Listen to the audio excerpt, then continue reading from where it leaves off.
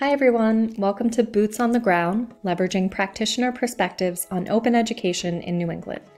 In this session, I'll share the backbone of the New England Board of Higher Education, better known as NEBI's communication strategy that it employs to help bridge gaps between our regional practitioners and key stakeholders.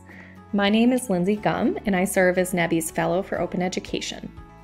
NEBI is one of 4 regional education compacts in the United States that engages policymakers in the 6 New England states, working in partnership with governors and their education advisors, regional industries, legislators, and post-secondary leaders of public and independent colleges and universities. In New England, 61% of institutions of higher ed are private, which is significantly higher than the rest of the United States. We often celebrate stories of how state funding and public institutions have made progress in advancing the adoption of OER and open practices. However, we don't hear as much about the good work being done at private institutions that also enroll students who struggle to afford their learning materials. Our Practitioner Perspective series intentionally includes a balance of public, private institutions to help gain the attention of senior leadership in obtaining sustainable funds and infrastructure for open efforts and programming. NEBI launched its Open Education Initiative in 2019 to assist in and build upon coordinated state strategies, enhance and promote effective policy frameworks, and share best practices to ultimately accelerate the integration of open education and open educational resources in the Northeast. We formed an Open Education Advisory Committee in the fall of 2019, comprised of regional leaders, practitioners, and advocates from the 6 New England states, New York, and New Jersey. Our committee met in person in our Boston office for the first time in January 2020 for an all-day retreat and carefully crafted a curated set of priorities for NEBI to focus on that would help bridge the existing gaps in support. So you can see here, this is a chart of the priorities that our advisory committee helped us develop, and they represent policy development, leadership awareness and engagement, and practitioner support. So for policy development, we're looking at the exploration and development of resources and research to inform sound policy-making practices for OER state legislation, as well as system and institutional policies, bridging the gap between practitioners and key decision makers. For leadership awareness and engagement, we're looking at communication strategies and tools to assist constituents in understanding and articulating the full value and commitment that open education entails in terms of advancing affordability, equity, and pedagogy in the Northeast. And finally, the area of practitioner support, which encompasses resources to support practitioners in the Northeast when considering the practical realities of OER adoption, revision, and creation, and open pedagogy. So in having these conversations with our advisory committee, many of them express that it's very difficult to share and articulate the value of the work they're doing with key leadership. So this disconnect is a significant contributing factor to issues of sustainability that practitioners also encounter with their open education efforts. And so we decided to take this feedback and gather a diverse set of practitioner perspectives that we could share out with our constituents in our publication, the New England Journal of Higher Education. So as I mentioned before, practitioners wishing to leverage their experiences and progress as the boots on the ground advocates in open education often find it really difficult to gain access to engage in meaningful dialogue with key leadership. And so to help facilitate these connections and highlight its regional practitioners, NEBI developed a series called Practitioner Perspectives that aims to help stakeholders contextualize the potential value of funding and supporting such grassroots efforts. And so really the audience for these pieces are the key leadership and stakeholders, but they're also of extreme value to other practitioners and to the open education community in general. So pictured here are 4 of our Open Education Advisory Committee members from New England.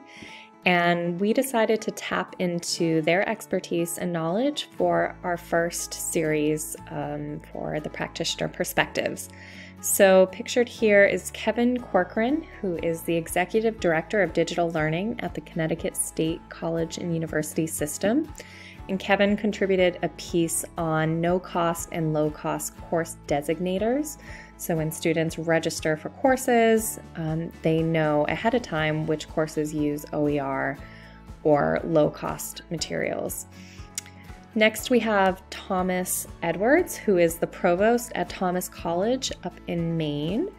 And Tom wrote a wonderful piece on how he has been leading the charge with OER at his university, working with his faculty and obtaining a 3-year Davis grant to convert over 30 courses to OER. Next is Heather Maselli. Heather is an adjunct faculty member at Roger Williams University in Rhode Island, and Heather uses OER-enabled pedagogy in her general education science course. And finally, we have Robin DeRosa, who is the Director of Open Learning and Teaching Collaborative at Plymouth State University. And Robin contributed a wonderful piece on OER and a call for equity. She touched a lot on issues of public health and dismantling systemic racism and how OER really can play an important role here and really should. And last but not least, we just recently released a post on the Rhode Island Steering Committee for Open Textbooks, and we interviewed Dragan Gill, who is a reference librarian at Rhode Island College, and Daniela Fairchild, who is the director of the Rhode Island Office of Innovation. And the two of them talked about the lessons learned and hopes for the future on open education in Rhode Island as they are entering their 5th year of a 5-year challenge, which was given by their governor to save students $5 million in 5 years using just OER. So a piece like this is really beneficial for state legislators and other senior leaders to hear firsthand accounts of these kinds of initiatives, to take a framework that has worked in one state and adapt it for their own.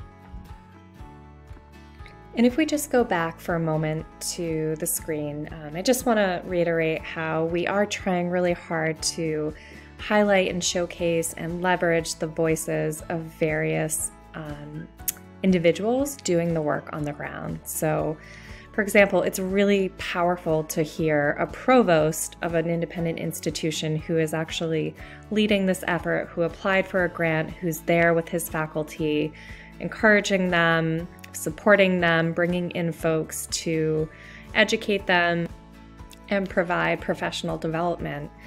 If another senior leader at a different institution sees that example, they're far more likely to feel that it is legitimate and normalized and support their own practitioners at their institution if they request funding.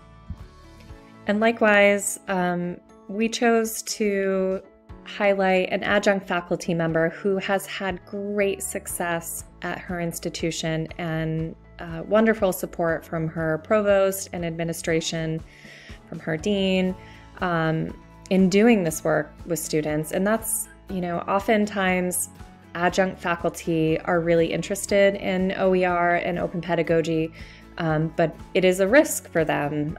They are contingent faculty, and that's a risk that they have to weigh. And so if we can showcase an example that has worked really well and has been supported by administration, it just kind of helps move the needle in the right direction for others. And so as we wrap out, if you're interested in learning more about NEBI's open education efforts, we really encourage you to visit our website, nebi.org/openeducation. You can learn more about our Practitioner Perspective series that is published in the New England Journal of Higher Education. And if you feel like you have your own boots on the ground story to share with us, we would love to hear from you. And I encourage you to reach out to me at lgum@nebi.org, or you can give me a call, So thank you so much for listening to our lightning talk, and be well.